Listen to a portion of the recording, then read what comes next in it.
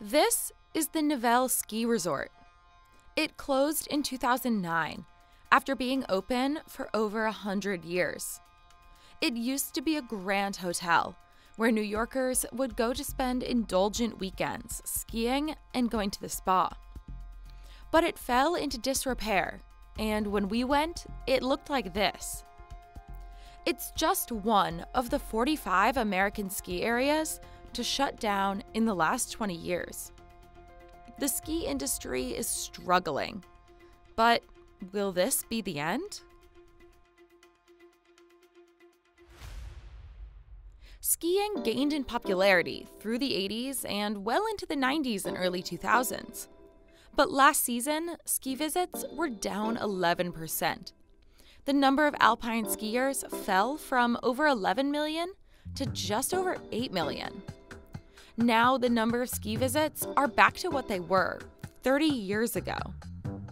We went to Warren, Vermont, and spoke to Wynn Smith, former owner and now president of Sugarbush Mountain.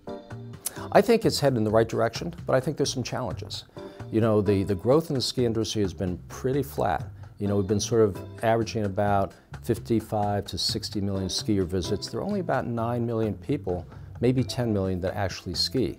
So as a percentage of our population, it's really small. It's partially because skiing's base is getting older.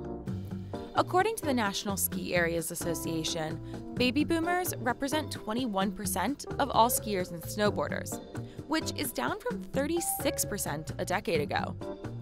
The millennials' share is growing, but they don't ski as often and take shorter trips. For every boomer who retires from the slopes, 2 millennials are needed to replace the income generated by the older skier. Even millennial skiers are getting out less, 6 or 7 days per winter compared to 12 to 15 a decade before.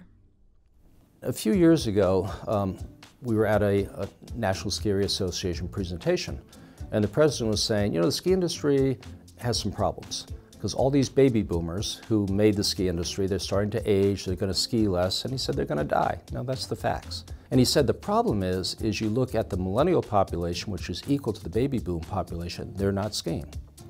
It's having some significant effects.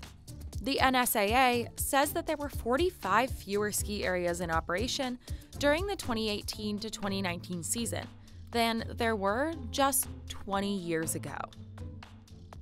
Still, if you looked at the raw numbers, you probably wouldn't think that it's that bad. Take the winter of 2016, for example. Some 20 million people went skiing, and the sport contributed $20 billion to the U.S. economy and supported around 200,000 jobs. But it's not like that every winter. During the years of low snowfall, skier visits dropped by 5.5 million. Climate change is another big issue facing the ski industry. In ski seasons without much snowfall, skier numbers plummet. Ski towns in the ski industry take a $1 billion hit. Home values near ski resorts could drop by at least 15% due to warmer winters. And at lower elevation ski areas like Utah, Idaho, Nevada, and parts of California, they could fall as much as 55%. The amount of snow in the western United States has seen an average yearly drop of 41% since the early 1980s, according to research published in the journal Geophysical Research Letters. That means that the snow season shrunk by 34 days.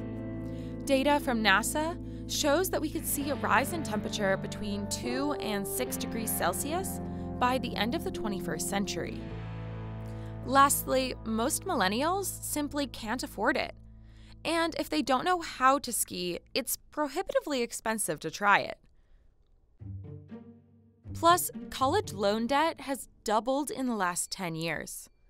Paying interest on their loans has left men and women in their 20s with less money to spend on recreation. For new skiers, costs rise exponentially.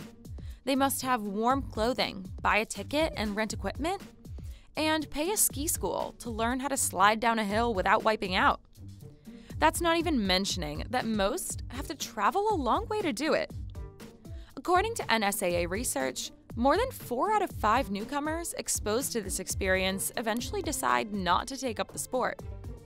After all, with the risk of bodily injury, cold, discomfort, and a possible fear of heights, who could blame them? So, what are mountains doing about it? They said we're pretty good at getting people to try skiing, we're terrible at retaining them. We're retaining about 7%. So think of any business. If you spend all the money marketing, you get the customer in the door, and you only keep 7% of them, that's a terrible business model. So what do we have to do better? Well, we have to understand how to teach people. We have to motivate people to want to learn and then continue learning. And a lot of people are doing some very interesting things. Here at Sugarbush, we've developed something called the First Time to Lifetime program. So for about $300, you get 3 2-hour lessons. You get your rental equipment, and if you complete those 3 days, we give you a season pass for the rest of the season. They're not alone. Whistler Blackcomb started the Never Ever Days program, a $25 ticket and rental for new skiers. Women normally make up about 30% of skiers, but they're 65% of Never Ever participants. Minorities are 40% of the program, compared to 11% usually. But this just addresses one aspect of the millennial problem. What about the price of skiing for non-newcomers? In 2008, a man named Rob Katz came up with an idea. Katz was a Wharton grad and had worked at Apollo Consulting Group, but was also a lifelong skier. He became CEO of Vail Resorts 2 years before, and he was ready to roll out what would become the most driving force in skiing: the multi-pass. But now, they're not the only one on the market. In 2017, a few private investors banded together to form Alterra, a new skiing conglomerate that had bought some of America and Canada's biggest resorts. Through the winter of 2017 to 2018, America's biggest mountains were picking sides. Sugarbush is the most recent acquisition. Just 2 months ago, Sugarbush agreed to be sold to Alterra. Its former majority owner, Wynn Smith, who had run the resort for some 18 years, was to stay on as president. Now, Alterra and Vail's passes can be swiped at 58 North American resorts, as well as a handful of resorts in Oceania and Europe. In 2018, Alterra said orders were ahead of expectations by 30%, and the company was on track to book $1.5 billion in annual revenue. It's become a huge part of the industry, and some people think that it'll stop skiing's decline. But others aren't so certain. In the next 20 years, as climate change's effects become more pronounced, the ski industry will be facing even greater challenges. The aging consumer base means that the ski industry's income will keep declining as the years go on.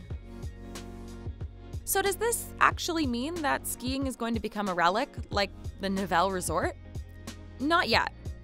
A lot of people who are passionate about the sport are fighting to keep it up and making money. But there are some big hurdles that the ski industry is going to need to jump over to keep from going downhill. Have you ever skied before, and what did you think about the cost? Let us know in the comments. Make sure you click subscribe, ring the bell for post notifications, and we'll see you next time.